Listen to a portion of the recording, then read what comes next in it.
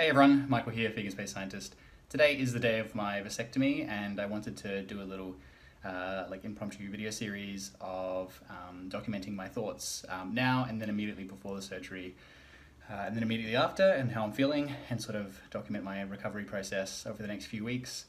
So I just got back from the gym. I went for one last climb because I'm not going to be able to climb for a month after.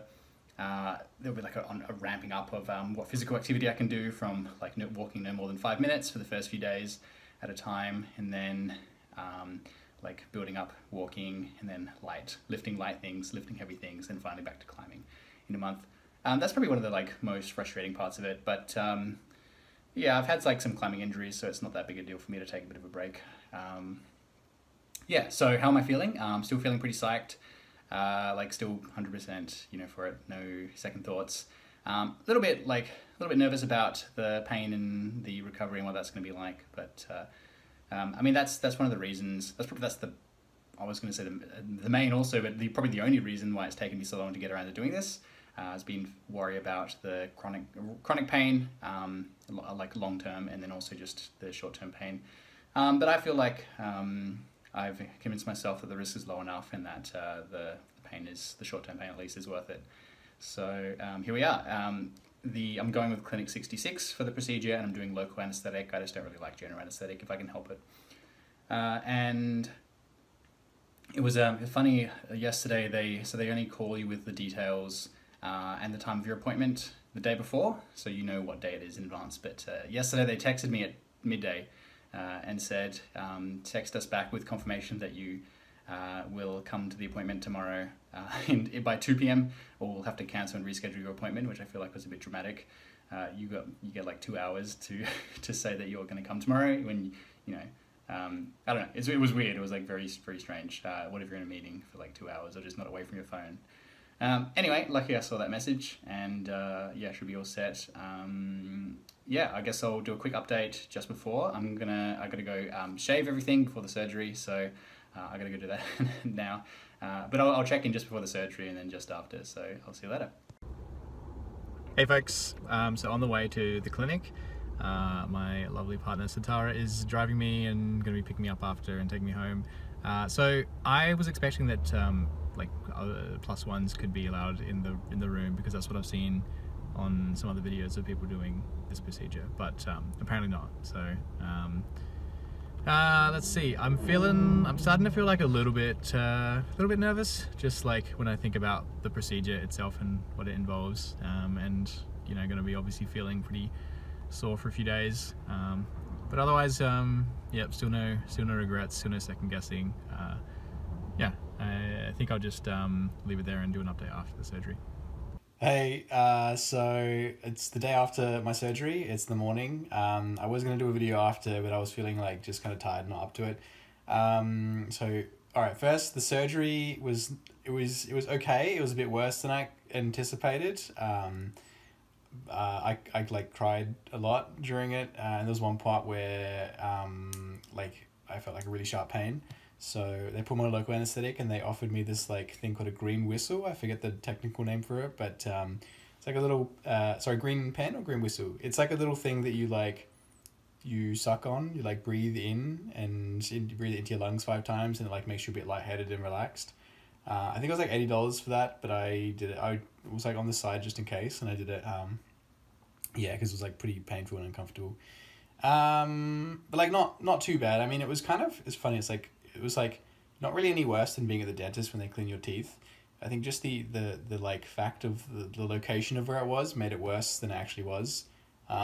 Anyway, so then got the car ride home was a little bit of pain, but then by the time I got home and I laid down, it was not too bad. So I've been taking painkiller ibuprofen and Nurofen every 4 to 6 hours. I've just pretty much been living in bed, but I went to the bathroom twice so far. It was a bit uncomfortable, but it's not terrible. And yeah, so today I'm supposed to be able to walk around for up to 30 minutes, no more than 5 minutes at a time. I don't think I will get anywhere near that. But I might try and sit on a chair for a bit later, in short bursts, rather than lying in bed. I actually slept better than I expected. I slept pretty much through the night, I think, from like 12 to 7:30. My legs felt like pretty restless last night, but I actually somehow managed to fall asleep fine, so I must have been pretty tired. Yeah, and otherwise feeling okay. I've been icing every 30 minutes as well. I don't really have any pain or discomfort now. When I'm lying down, it's like fine. When I move around, it's a bit uncomfortable. Yeah, feeling good now. So we'll update again in a few days maybe. Hey folks, so I think we're on day 10 now. Around about day 5 or 6 I started to unfortunately go the other way. I think the first 5 days were like pretty smooth, not really any pain or swelling. About day 5 started to get more pain and swelling, and the last few days it's gotten to the point where it was like so painful when I was kind of stressed about what it might be, that I wasn't really sleeping very well. So I took today off work. I initially took 3 days off work and then got back to work last Thursday and Friday. So I took today off work, which is now Tuesday. And yeah, I went to see a GP, and they said they thought it might be an infection, or that it might be twisting. I don't really know what they meant by twisting of the testicles or blood supply or something, I'm not really sure. Anyway, then they told me to go and get an ultrasound. So I got the ultrasound, and the ultrasound, they said it most likely looks like it's an infection. So I'm on a course of antibiotics now. Yeah, so it's still pretty painful, especially when I stand up and walk around. But when I'm sitting down or lying down, it's not too bad. Yeah, so a bit unfortunate that I was doing pretty well for the first few days, and then got a bit unlucky. But I am kind of relieved that it's not a hematoma, because that's something that I was pretty concerned about, just because that if you get one of those, that can last quite a while, like a few months, and it's like quite like a massive, I mean, they say it's like the size of a grapefruit, which is, I mean, they're pretty big. It's pretty terrifying. Just like a lump of swelling and blood that just lasts for a few months. Mostly, I'm told you only really get that if you don't really follow the guidelines and you like do too much exercise, like you're too active too early. And I've been pretty careful. I've been following the guidelines to the letter. So it's a relief that it's at least just an infection, and hopefully the antibiotics help. Apparently in 2 days I should start to notice improvement, and if I don't, then go back to the GP. But yeah, that's where we're at the moment. So yeah, we'll see how we go. I may or may not work tomorrow morning, depending on how I feel in the morning. Yeah, but I'll do an update in a couple of days maybe, and hopefully I'll be a little bit better. All right. Hey everyone.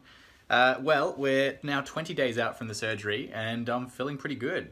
So last segment I recorded, I think I was feeling pretty crappy. I had a lot of pain and swelling.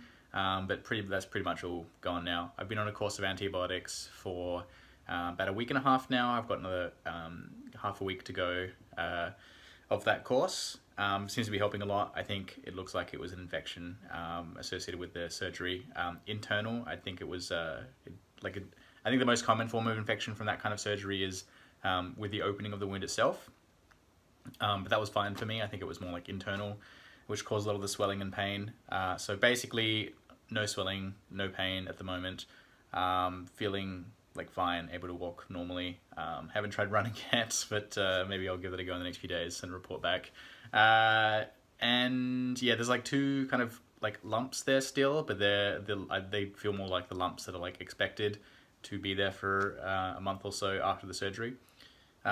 So feeling good, yeah. Happy that the antibiotics worked. I gotta say I was quite stressed there for a while, not really knowing what it was, like thinking of the worst, thinking it might be a hematoma or something, which is not like dangerous, but it's just a long ongoing discomfort. So yeah, feeling happy, still feeling like absolutely no regrets, glad this is done. And the next step is 3 months out from the surgery, you can submit a semen sample to a lab, and they'll check for presence of sperm, and if there's no sperm, then it's worked, and if not, it doesn't necessarily mean it hasn't worked. It just might mean you've got to wait a bit longer to clear that out of your body. Yeah, but feeling good. So glad I'm feeling better now. All right, we'll do another update in a week or so.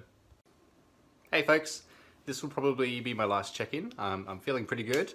Let's see, we're about 5 weeks out from the surgery now, just over. And yeah, I had a little bit of a setback, I think, since the last time I recorded one of these. I actually got COVID. Unfortunately, it was the first time I had it, and I was pretty devastated. But that was 2 weeks ago now, and so feeling better now. Yeah, today I just went climbing for the first time in over a month, and felt okay. I feel like pretty physically wrecked.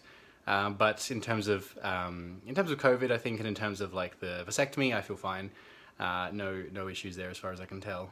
Just pretty tired, obviously, because it's the first time I've really done much physical activity in the last month. Yeah, been pretty sedentary, but I felt really good, and overall feeling great.